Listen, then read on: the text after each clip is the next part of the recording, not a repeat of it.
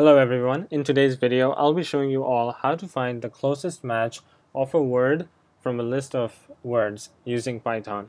So as you can see, I've already written down a list of words. There's deer, bears, bear, robot, pear, and island. So from this list of words I want to find which of these words are the closest match to the word ear.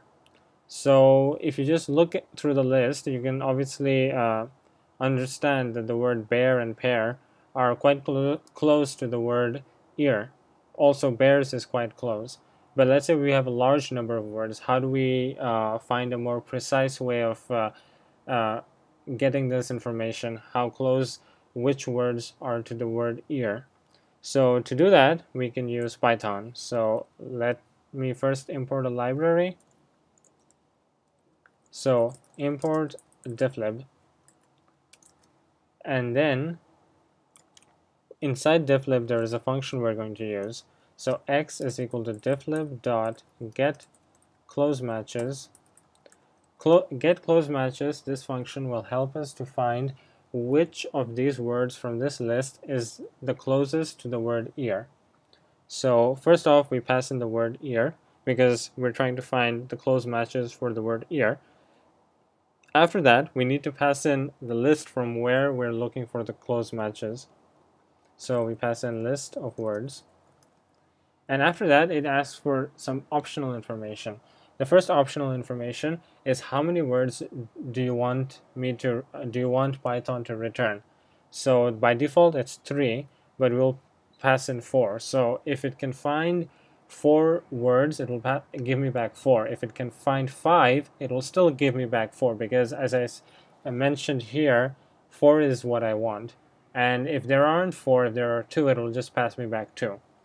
Now, the other criteria, which is also optional and by default 0.6, this criteria ranges from 0 to 1. So 0 to 1, basically 0 means that the word will not be identical, and 1 means the word will be identical. So by default it's 0.6, so let's go with somewhere around 0.8. So the word has to be a pretty close match for Python to return back to us. So let's print this, print x, let me run it. Okay, so there you go. It passes back pear, deer, and bear.